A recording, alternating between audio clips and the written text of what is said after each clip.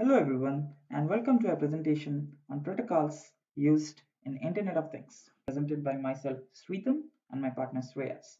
As we all know that the Internet of Things is really transforming the way we interact with the world around us, and protocols have a major role to play in connecting and managing these billions of new devices around us. By 2020, it is estimated that the Internet of Things will grow to more than 27 billion connections across the globe, and we're just getting started. As Internet of Things comprises of billions of devices, and these devices communicate with each other, there must be standardized languages which these devices understand in order to communicate efficiently. In other words, there must be standardized protocols which these devices incorporate in order to efficiently communicate. So, protocols play an important role in the success of connecting these billions of devices around us in a reliable and secure way with minimum costs of production and deployment, along with longer battery life. Thus, protocols is an interesting area to explore when it comes to the domain of Internet of Things. We will start with LP1 as the first topic on our discussion about protocols. LP1 stands for Low Power Wide Area Networks.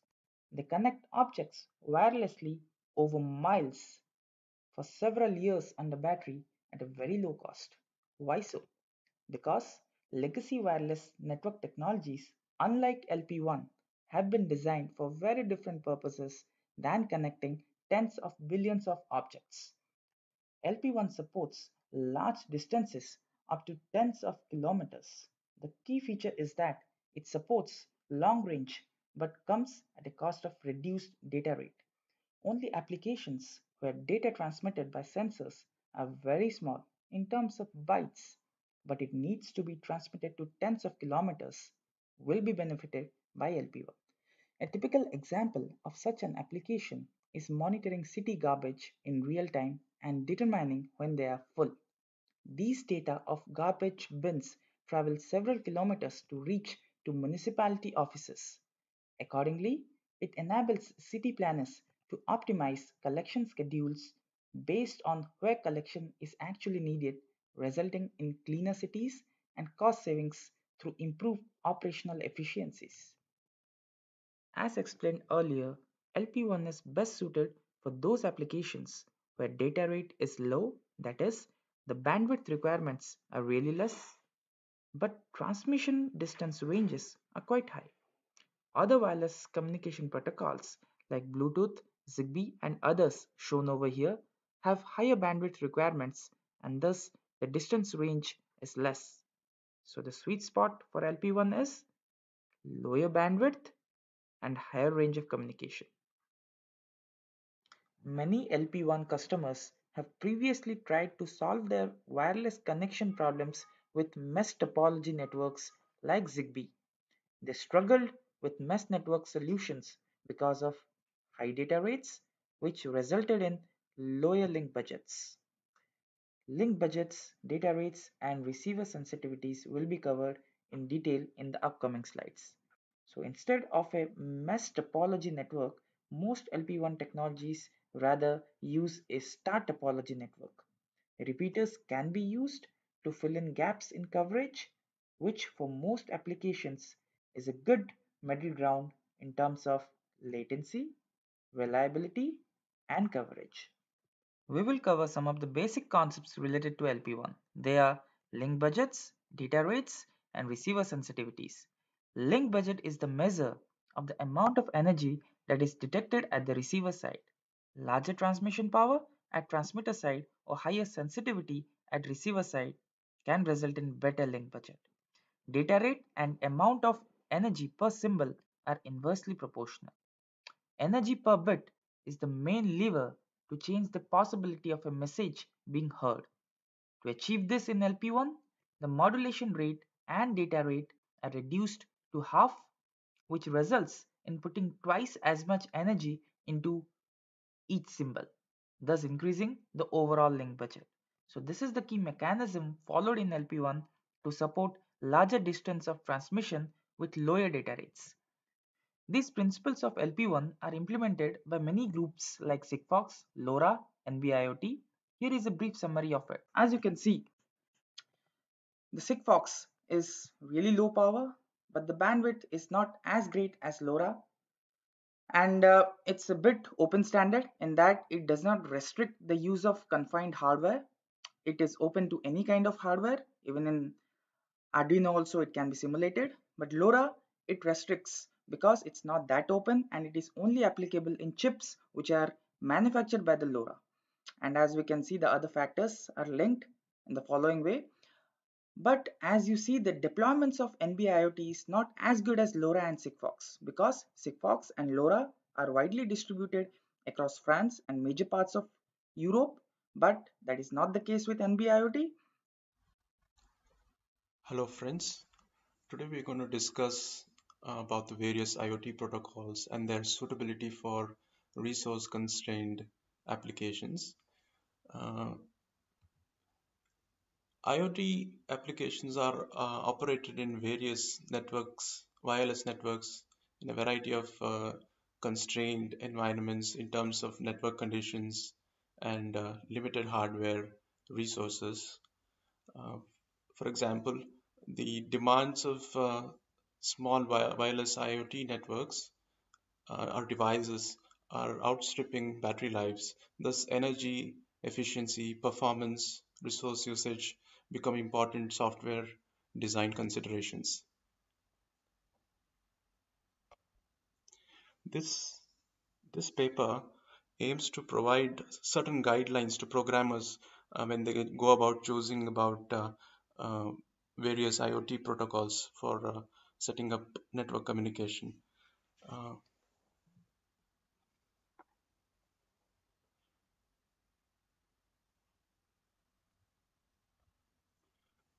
the protocols we are going to be considering are constrained application protocol, message queuing telemetry protocol, MQTT sensor network, WebSocket, and TCP. Mm, In this paper, we aim to analyze how different protocols behave under different network conditions and with different message sizes.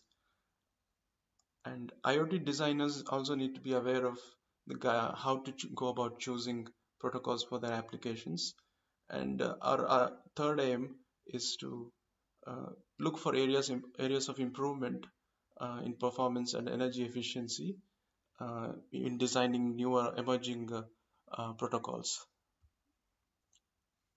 Before we compare IoT protocols, we can have a brief discussion of the protocols themselves. Firstly, we consider Constrained Application Protocol. It was designed by the IETF to connect devices with different constraints and specifications. As the name suggests, it's an application layer protocol. It overcomes the limitations of HTTP protocol, which is not suitable for constrained environments, and it's built upon UDP and it's built upon UDP and it's suitable for constrained networks and nodes. Uh, Next, we look at the message queuing telemetry transport protocol. It was designed by the Organization for the Advancement of Structured Standards. It's a lightweight protocol in the application level and is based on publish subscribe architecture. It's particularly suited for constrained devices in low bandwidth, latency, and unreliable networks. It, it attempts to ensure reliability and assurance of delivery of messages. It is based on TCP/IP. MQTT-SN is another protocol which is used in low bandwidth wireless environments, and unlike MQTT, it's based on UDP, and it's not suitable. It's not well supported as of now. And going to WebSocket, it is again designed by the IETF and provides two-way communication between browsers and servers based on TCP. It was originally designed to supersede HTTP, but nowadays it has gained importance in the domain of IoT communication protocols. Before we compare the various protocols, we need to look at the definitions of metrics by which they are compared. By performance, we mean the time needed to send messages and receive their acknowledgements. Energy efficiency means the time consumed for a given total energy consumed for a given execution time. Resource usage means the average Java heap usage measured every 500 milliseconds and the total CPU time.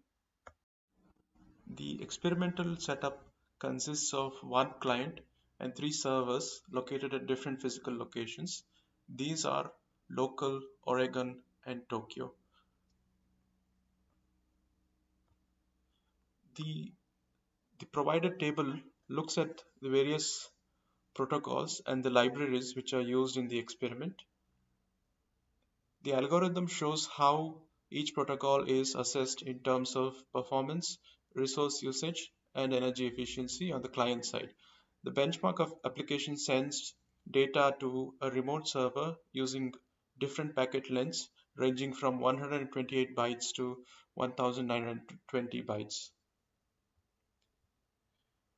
Looking at the performance metric, we can conclude that TCP and WebSocket protocols show the best performance across all benchmarks.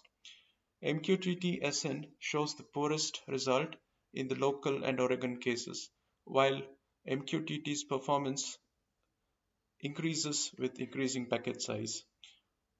Co-op performs better than MQTT and MQTT SN as long as its packet size is less than 1024 bytes. For larger packet sizes, transmission time increases for co-op, as can be seen from the graphs. This is due to the fragmentation of larger packets into smaller blocks. MQTT SN and co-op are not suited under limited network conditions. We can conclude that for larger packet sizes, MQTT is preferable over co-op.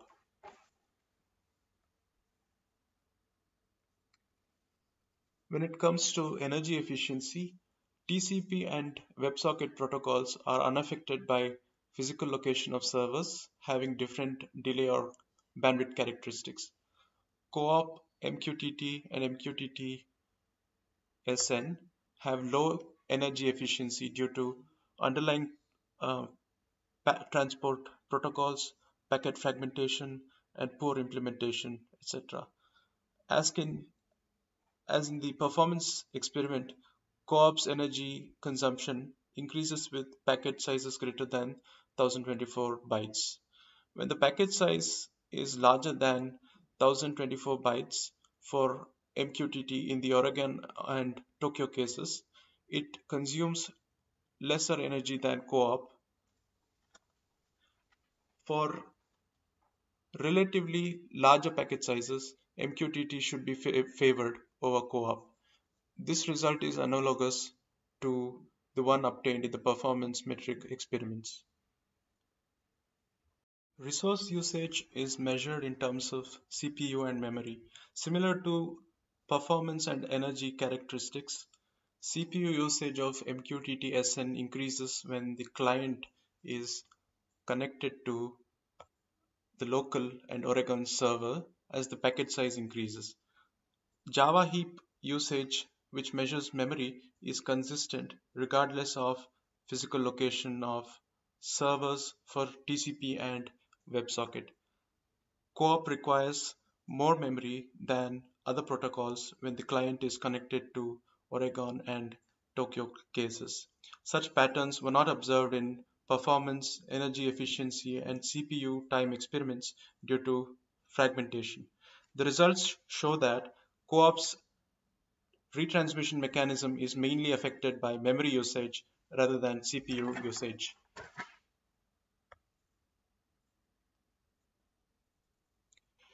The results can be looked at as when the distance of when the distance between client and server increases, the experiments show that MQTT and co-op protocols are largely affected by packet size.